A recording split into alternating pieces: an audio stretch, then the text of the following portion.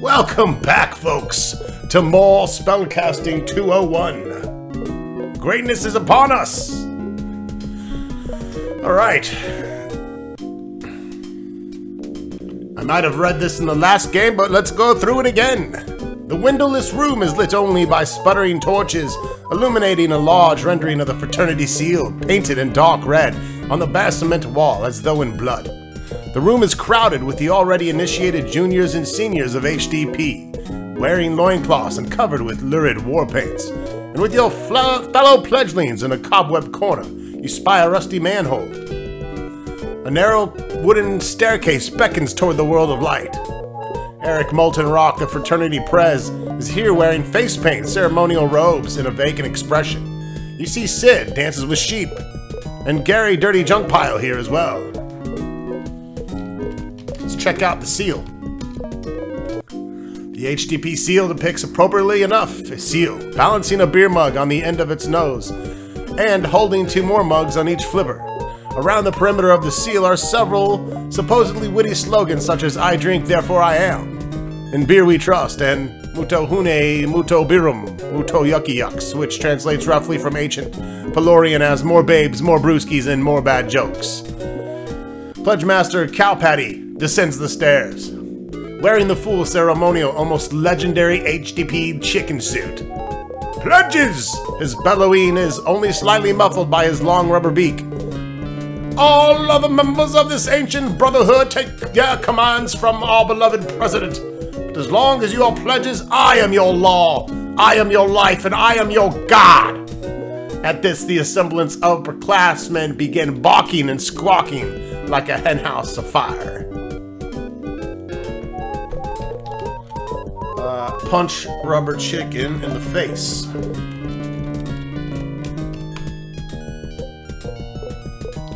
Oh, yes, I know I'm aggressive. Cowpatty produces a rubber chicken and holds it out, stiff-armed. "Lift your eyes, pledges, and gaze if you dare at the Farty, the sacred chicken." He raises the rubber bird high enough above his head and then swings it downward again. And again. Flagellating you and the other pledges across the shoulders and back. Alright, so we're getting beat the shit out of by a rubber chicken. This is when I need to call upon Guybrush Threepwood for help. He has experience with rubber chickens with pulleys in the middle even. Alright, I guess we'll wait around for our initiation to complete. Solemnly, another brother takes the chicken and repeats the beating. As tradition demands, this continues until every brother has swung the chicken or until the chicken has disintegrated. As usual, the chicken hangs in until the end.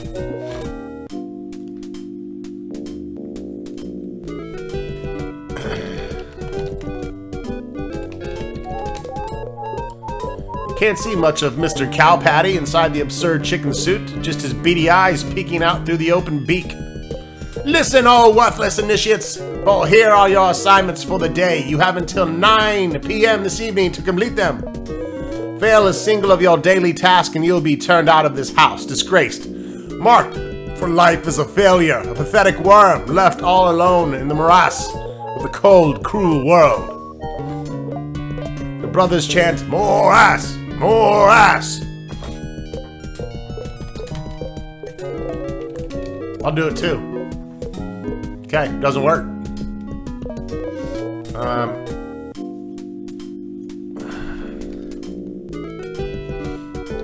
Sit on fire. Oh, I'm dead. The fraternity watches as Ernie jumps into the fire and stays there and dies. And they're like, "Shit, that's not the kind of initiation we were thinking."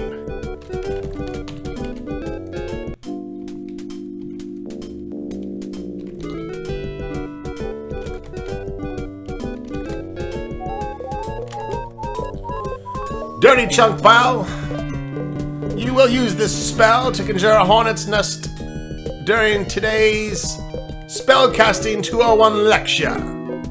Dances with sheep, you will set off a smoke bomb on stage during the Blue Demons concert. Your attention roams until Eaglebeak, you will place this mustache on the statue atop the clock tower. Cow Patty hands you an absurdly large and bushy mustache. Okay.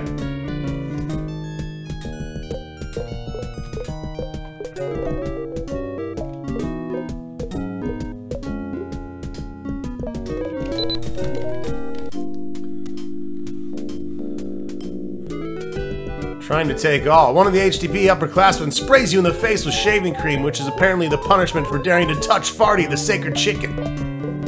The torches are essentially welded to the walls. I hope you didn't expect to find a light source that easily. Pledges, now you are the lowest of the low, not fit to lick dried pond scum off the foot of a horsefly. Succeed today and you will be one step closer to joining the cream of the elite. The best of the best, the farts of the sorcerer, you. The others file up the stairs, squawking and flapping their fucking arms, leaving you alone in the cellar. Sorry, I got a little into it.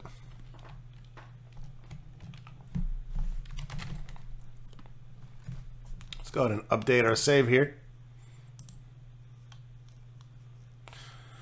So I haven't done any videos in a while. Again, I am moving. It's getting closer to the date. Everything is so far going smoothly.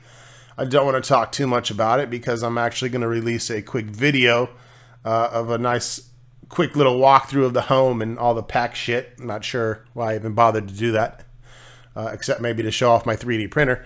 But anyways, next week I will be in Colorado, so there will be 0 videos, obviously. The week after that, we come back. I have to work. I will try to get a couple things uploaded. However, that Thursday, we officially close on the house. And then the next day, we have to move my entire collection of games, all the furniture. We basically have to clear this entire house out and move it an hour and a half away, which isn't too bad of a drive at least, but a pain in the ass nonetheless. If you're a homeowner, you understand the trials and tribulations of buying a home and what a pain in the ass it can be, especially if you're selling a home and using that home's equity to put down on the new home. So we are putting down quite a bit.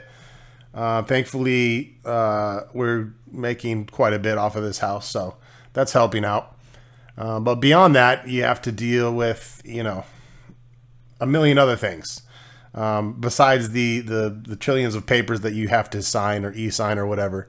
It's just a big pain in the ass. So it hasn't left me a whole lot of time outside of work to really sit down and do some Let's Plays.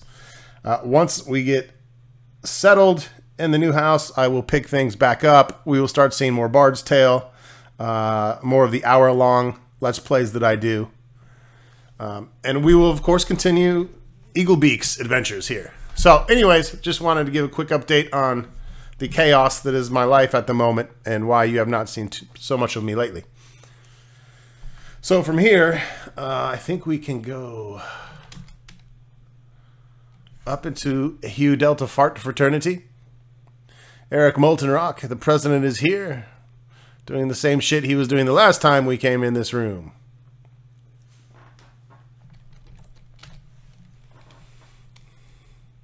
Copies of today's edition of the school newspaper are piled here. Many people are grabbing copies as they pass by.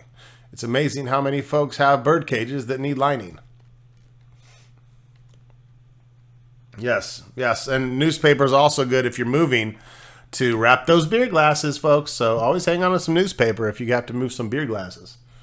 I had about 50 or 60 that I had to carefully wrap and pack because I did not want to break them. Fragile. So let's go ahead and we'll just grab everything here. Take a newspaper.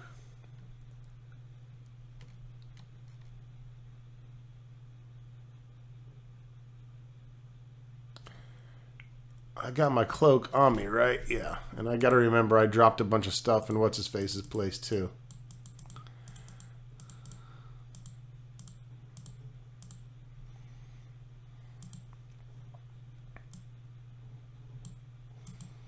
Donkey Dung Hall. Well, as we do in all spellcasting games, we need to read the news. Prez warns against brutal hazing. President Ticking Clock, overseeing his first fraternity initiation period since assuming the Sioux presidency following Aaron Snowbunny's unexpected resignation in early summer, issued a stern warning to fraternity pledgemasters to avoid some of the excesses and brutality which have marred some past initiation. Yes, say awfully chilly for this time of year, isn't it? Oh yeah, that's most certainly Ticking Clock talking. Ticking Clock's warning is believed to be in response to an incident during last year's hazing period when a pledge was discovered in the cafeteria drowned in a vat of earthworm stew, wearing a clown nose and a wiggling antenna. The fraternity attributed the death to faulty scuba gear. Okay. Disciplinary action is still pending. Man, drowning in some worm stew, that's some shit. The arts section rescheduled Blue Demon concert tonight. The Blue Demons, whose concert was canceled last year after thugs sacked the university, will finally appear in Sorcerer Stadium during an eagerly anticipated concert at 6:30 this evening.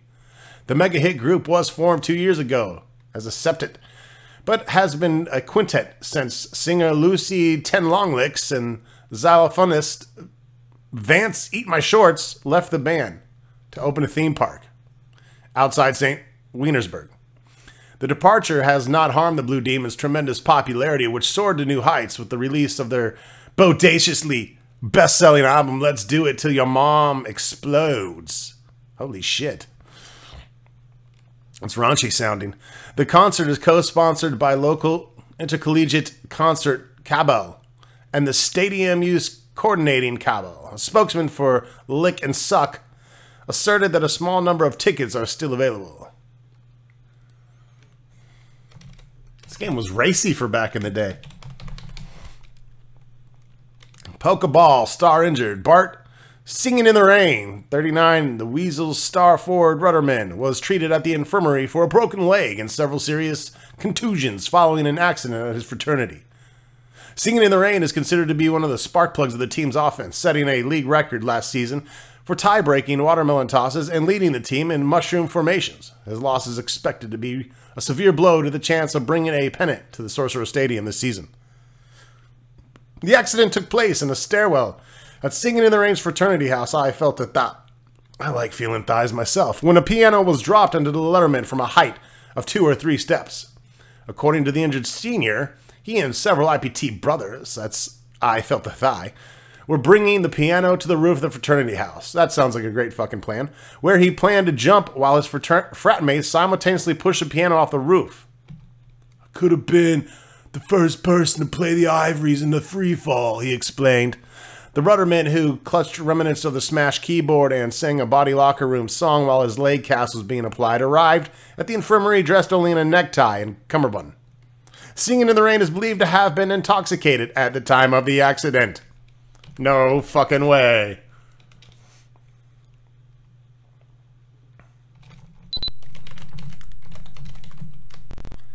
A broken tradition, not a broken window. Last week, a junior majoring in theoretical spellcasting received a nasty cut on his finger following the accidental breaking of a window in tutorial room 14. The damage, while not requiring stitches or hospitalization, involved the student's writing hand, and he will be unable to take notes for a week or longer. The administration has acted wisely in immediately protecting all glass on campus with the latest generation of anti-shattering spells. In doing so, they ignored a phosphorus Stone Age minority who claimed that such window treatment shattered Sioux's architectural tradition. These protesters seem to care about preservation for the sake of preservation and ignore the danger that other students might lose a week of note-taking, or worse. It is true that the administration, in its zeal to react quickly to this tragedy, erred by casting its shatterproofing spells too wildly. Leading, for example, to the embarrassing moment during Saturday's dedication of the new student union when President Ticking Clock was unable to break a champagne bottle against the side of a building. However, physical plant personnel assure us that this problem will be corrected by next week. Okay. Good to know, good to know. Okay, we are done reading the news.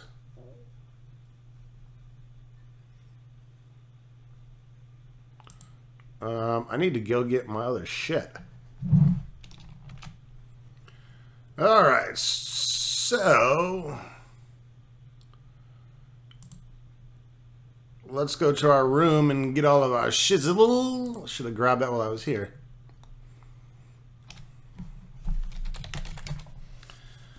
Alright, we're taking our notebook, our pack of lollipops, our registration form, our spell book, a pellet, a coupon, a sextant, a bedsheet, serving of casserole, larva, ancient key, frock, trophy, and an envelope. Sweet titties.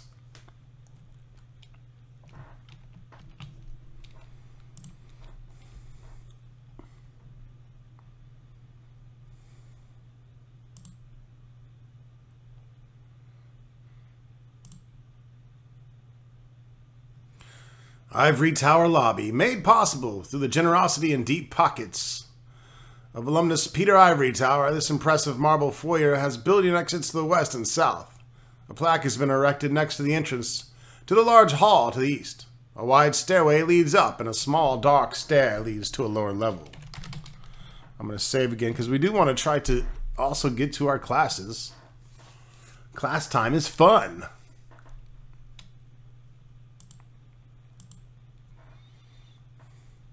It's the musty anteroom. The stale air in this small, dim room adds to a general feeling of claustrophobia. A narrow stair winds upward. On the east wall is a heavy wooden door. Above the closed door is a faded sign. Ivory Tower Laboratory. Authorized personnel only.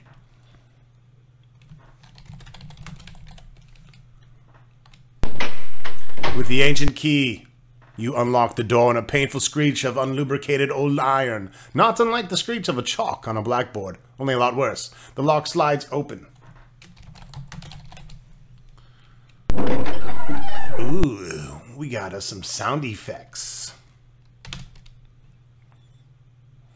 You have entered a vast, gloomy underground laboratory. It seems older than Ivory Tower Hall, which must have been built right on the top of this lab. Slitted windows high up on the walls provide some light. An open wooden door to the west provides some egress. In addition, in a remote and dusty corner of the lab, a metal manhole cover indicates another potential exit. You see the Sorcerer's Appliance and a lab bench here. On the lab bench, you see the envelope feeder of phlegm, the egg beater of Barfton, the ratchet of Wienersberg, and the nozzle of Blather, and the antenna of Putzberg. Your score has gone up by 10.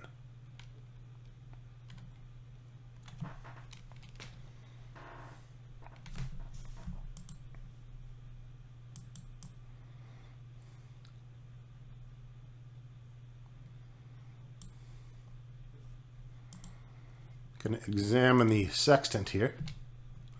You realize that this just isn't any old sextant. This is the long-lost sextant of Spitool, the President Ticking Clock was talking about.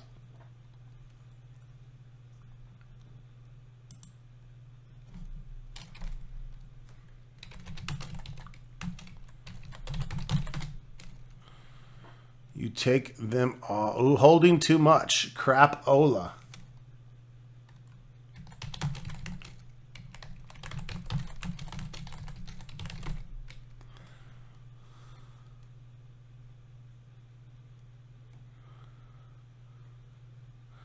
The egg beater is attached, the envelope's attached, the sextant is attached. A word appears on the side of the appliance that says mineral.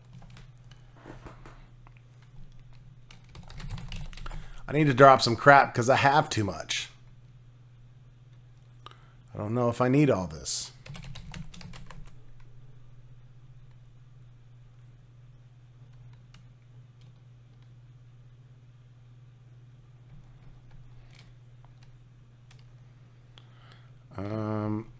What else is...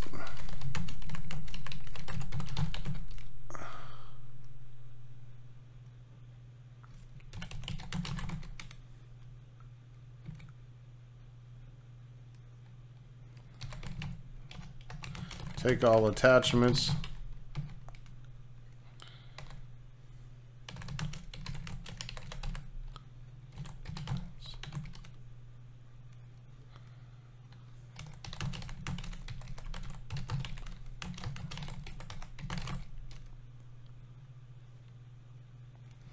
Alright, so now we've attached everything, I believe.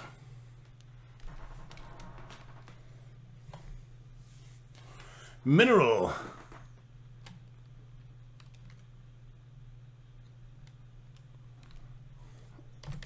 Examine Appliance. The appliance is about the size of a small closet. All of the 5 great attachments are in place. Also, one of the greater attachments is attached, the sexton of spittle. Spittool. There are 2 buttons, one black and one white, on opposite ends of the appliance. As always, its purpose is impossible to divine. Let's push both buttons. Press the white and black button, the appliance clicks. And then it swings slowly, ominously open, revealing a beckoning cavity. The interior of the appliance is about the size of a small closet. The walls look like metal, but are soft and yielding to the touch. One wall contains a power dial and a control panel. The control panel is featureless. Alright. Examine dial. It's labeled 0 through 6. The dial is currently turned to 0. The numbers 0 and 1 are glowing. The other numbers are dark. Turn dial to 1. The control panel transforms. Like clay in the hands of an unseen sculptor, the control panel now consists of a color dial and a small silver lever.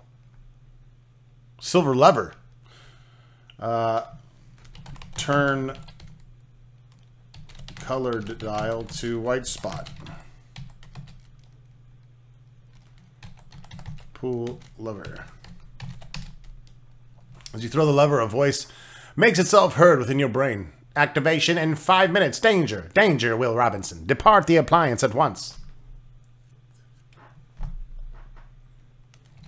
Let's get out.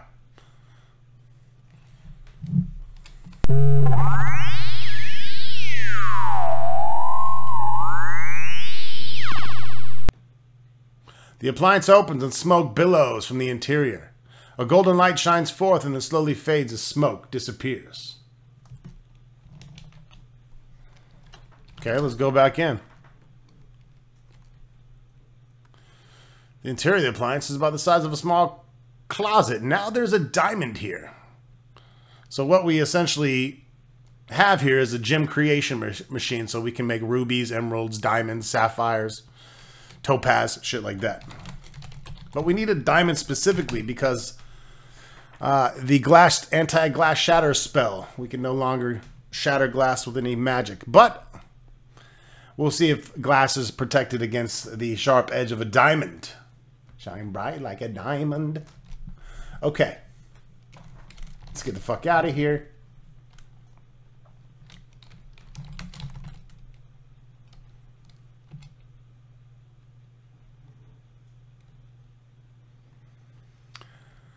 Lab flask. Being a total spaz, you'd probably just break it, and it looks pretty expensive and hard to replace, so I guess we didn't take that.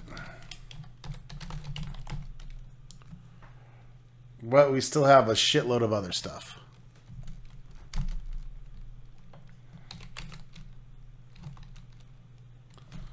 Let's go to a different save here, because I wasted quite a bit of time figuring out all that shabuena.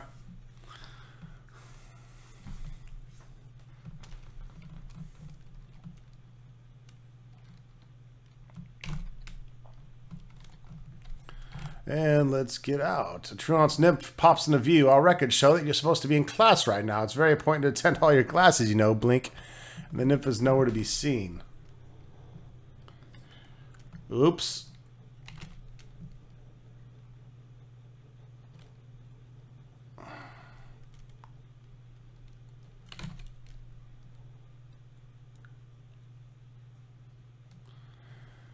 Donkey Dung Hall. A registration nymph appears. Our records show that you're not registered for this course. The nymph escorts you from the lecture hall. Sorry, but class space is at a premium. Man, I gotta find the right class and everything. I gotta be in probably Melting Wolf.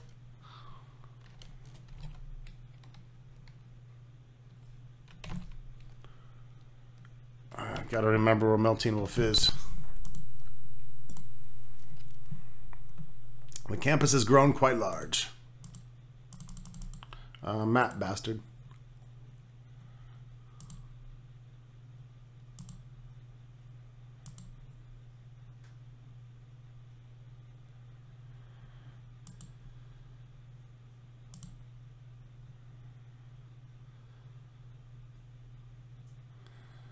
I'm not registered for Melting Wolf either. Then where the fuck is my class at?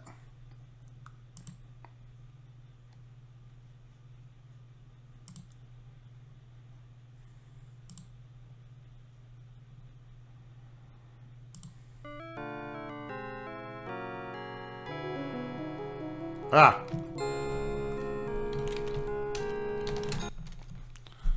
So, pretty damn close to where we were.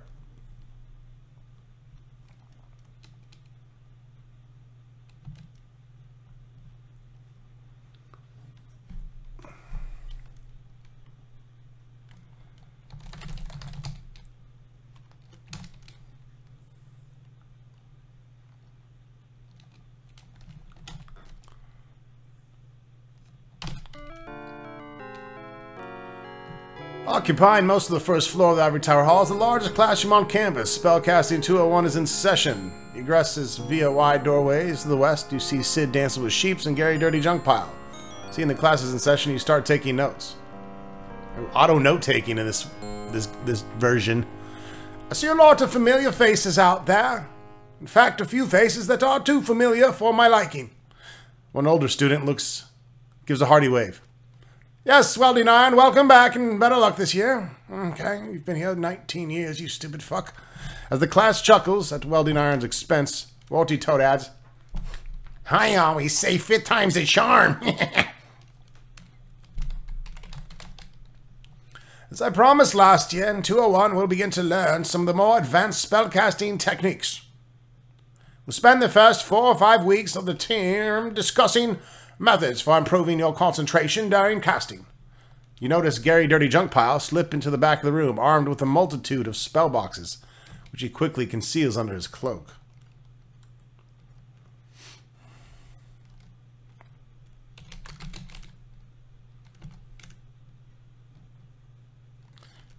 Tell on Gary. Rat out Gary. Well, then you're stupid. You will learn these techniques, and then you will practice them again, and practice them again, and again, and again. You'll practice them until you're worn out, until your spellbook begins to fall apart, and until you never want to speak a spell again, and then you'll practice even more. Use of the simulation lab will be absolutely essential to passing this course. The techniques you've been learning and amount of practice time involved means that in class sessions will be wholly inadequate to learn this material. Dirty Junk Pile whispers a simple hornet summoning spell, but he sneezes at the end, and instead a cornet appears, produces a long brassy wail, and clatters to the floor of the hall. Warty Toad gives a disapproving glance, but continues on. For your first few weeks, we'll continue using your text from the last term. For a handful of transfer students out there, that's Elementary Spellcasting by Julius Body Surfer and Norman Sinking Rowboat. We usually refer to it as BS1. The tower clock chimes the hour. Lots of bong hits are taken. After that, we'll be using BS2. That is Intermediate Spellcasting. Body Surfer and Seeking Rowboat have just updated it, and I'm hoping that we'll be getting the 4th edition hot off the presses in about 3 weeks. Gary selects a different spell from his repertoire and cast. A nest appears in one of the windows. Not a hornet's nest, but a bird's nest. Warty Toad finds the chirping disturbing and slams the window shut, splattering the birds in all directions. Okay, enough serious stuff. Let's do spellcasting. Scattered applause. I hate to waste time on reviews, but it's been a long summer, and I can tell by your tans that most of you spent it lying on the beaches in Barton and Blather, and not in your cellar, hunched over a spellbook. Say, let's spend a little time on the Frimp spell, which was the last and most difficult spell we covered last year. This is a level 2 spell requiring significantly more measured cadence, clear enunciation, and sharp concentration. Trying to concentrate, Gary tries the spell again, but nothing seems to happen. Then you glance out the window and notice that a large hornet's nest has appeared on the eave of the building across the courtyard, a good 500 yards away. Warty Toad places a small metal donut on his podium. We'll start out slow. This is the 5-pound donut. Calm before storm, would you care to levitate it? A particularly nerdy sophomore who naturally was just tapped by Gep. utters a technically perfect but uninspired Frimp spell. The donut gives the barest quiver and then rises a couple feet above the stand. The class gives a half-hearted cheer. Clearly, the class is not yet in mid-season form.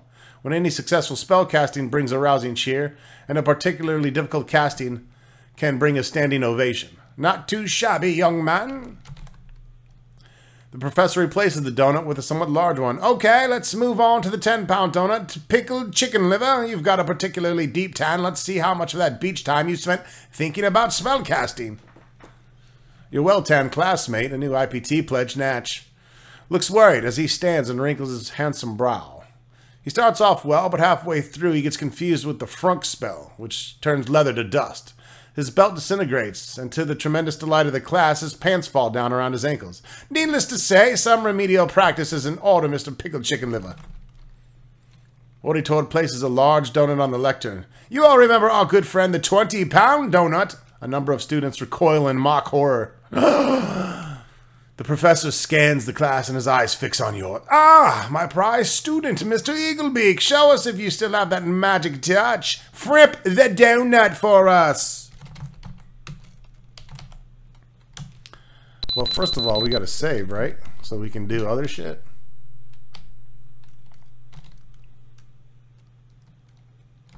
Little bit.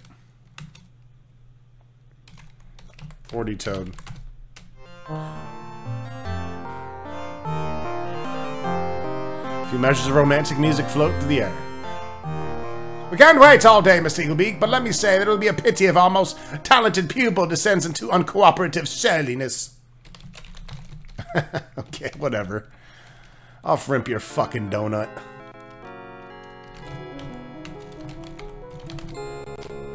As you cast the spell, the weighty donut flies up into the air, strikes the ceiling, and then stabilizes well out of Warty Toad's reach.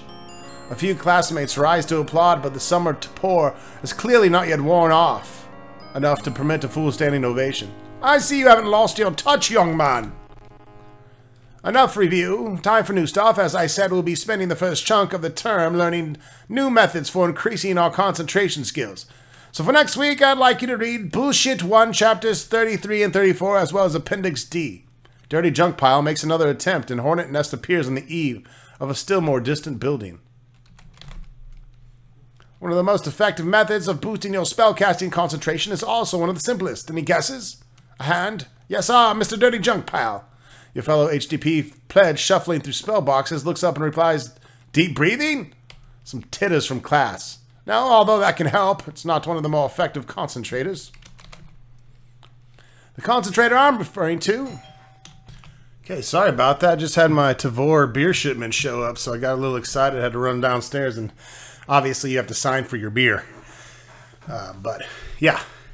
If you haven't checked out Tavor, T-A-V-O-U-R, or Tavor, or whatever the fuck it is, it's an app you can download, and you get access to all kinds of beer that normally you wouldn't have access to. And they ship it to you for 15 bucks. Doesn't matter if it's 5 or 50 beers, 15 bucks.